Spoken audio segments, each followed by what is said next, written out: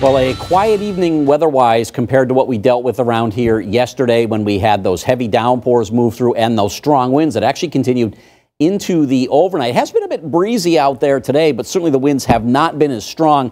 And now that the sun has gone down, those winds are going to get lighter. In fact, we're already seeing winds between around 5 and 10 miles per hour. That's the way they will remain as we head on into the overnight. But as you can see, nice and quiet on our Monarch Place Skycam. No weather-related concerns if you are heading out for the evening. 34 here in Springfield, so it is chilly. The winds right now out of the southwest at 5, so it makes it feel like it's around 30 degrees here in the Springfield area. 37 in Westfield, 36 Holyoke, 37 Northampton. Greenfield's coming in at 36, so temperatures mainly in the lower to middle 30s. Quite a different story from where we were just 24 hours ago. In fact, we're 31 degrees colder in North Adams, 23 degrees colder in Pittsfield, 25 degrees colder in Orange, and here in Springfield we are 22 degrees colder than we were 24 hours ago when temperatures were in the upper 50s and even some lower 60s. But we're also not dealing with the strong winds. Winds right now between around 5 and 10 miles per hour coming out of the southwest. So as we take a look at your weather headlines, mostly clear and chilly tonight. We have sunshine coming our way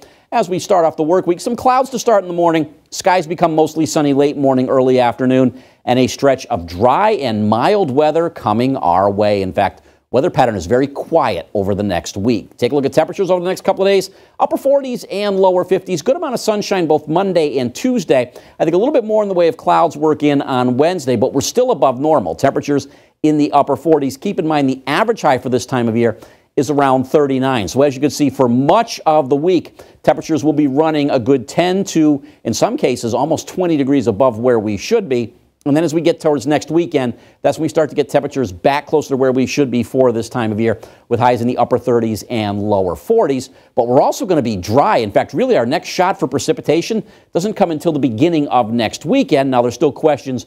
Are we talking about rain or snow? I think right now we're looking at more in the way of rain, but of course, that's still a week away and a lot can happen. But in the meantime, enjoy the dry weather that is headed our way. In fact, take a look at the satellite and radar. All is quiet. The skies are clear, and we'll see mostly clear skies as we head on into the overnight hours as well. So really no weather-related concerns as we head through the next couple of days. In fact, you take a look at Futurecast. Shows nice and quiet conditions overnight tonight. Mostly clear skies heading into the overnight. Some clouds may work in heading towards early tomorrow morning, so we may see some clouds mixing in with that sunshine early, but by the afternoon the skies will become mostly sunny. Temperatures tomorrow upper 40s and lower 50s, and this dry weather pattern not going anywhere anytime soon. In fact, Tuesday looks like another day with a good amount of sunshine. Upper 40s on Wednesday. We'll get a bit more mild on Thursday with temperatures in the mid 50s.